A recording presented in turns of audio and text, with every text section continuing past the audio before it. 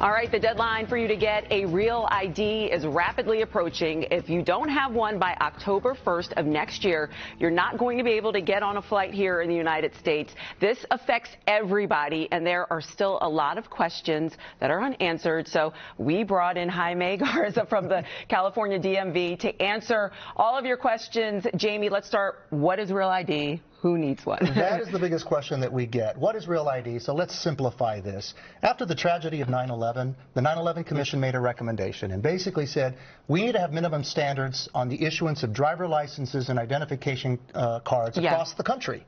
And so you need to have a better verification process. That's why you have to bring documents to the DMV to get the real ID, and more security features on these little cards now. And that's really the real ID. And beginning October 1st, 2020, less than, what, 10 months, about 10 months from now?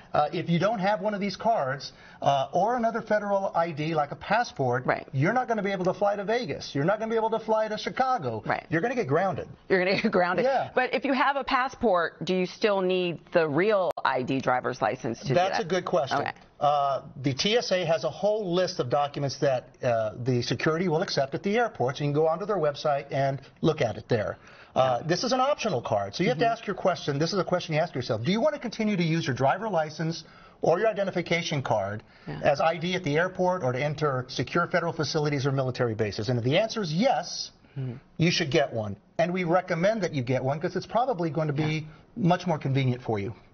Yeah, and what do you need to get this? Because you got to go to the DMV prepared. Correct. Well, first of all, I want to make this clear. This is not a DMV program or a California program. This is a federal program. And so we want you to fill out the driver license application online before you come to the office. It's going to be a time saver. Then you need to bring one identity document, which can be a valid passport or a birth certificate, proof that you have a Social Security number, like a Social Security card, and two proofs that you live in California. So that can be a combination of a utility bill, your bank statement, even your vehicle registration if it has your name and address on it.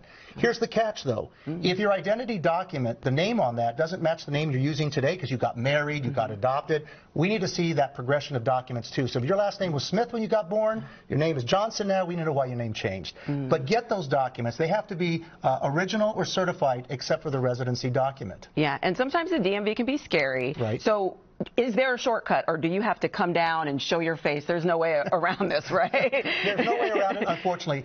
Good news is we've reduced our wait times of over 60% over the last 12 months. But here's what you can do. Come in prepared. Go to our website, realid.dmv.ca.gov. We have an interactive checklist there that'll make you get the right documents. There's a video there you can look at. We're open on Saturdays at select offices. We offer extended hours at select offices, and that's all on the website. We're open at 7 in the morning, 4 weekdays except Wednesday. So you're going to have some other opportunities. What we're asking you to do is wait until your driver license is up for renewal to come into the office. We're going to give you the renewal notice 4 months in advance. Don't put it on the coffee table. Make that appointment right away because they're hard to get.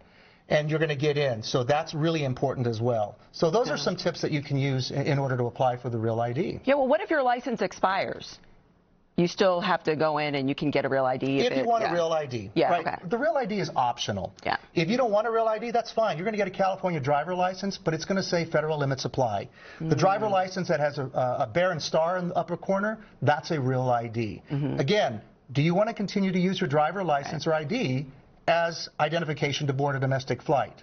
That's the question you need to answer in order to get one of these, and you should get one of them. All right, so everyone, you've got the information. Go now or go in. Yeah, go to the website. Get the information. It's simple. It's not that confusing, and it's not that complicated. Just go and take a look. Spend a few minutes. Come prepared. All right, thank you so much, Jaime. My pleasure. I appreciate it. And if you still have more questions, NBC has set up a Real ID hotline for all of California between 4 and 7 tonight. Just dial this number on your screen, 855-622-5248, and they'll be able to answer your questions. Thank you again, and we'll be back with more California Live right after this.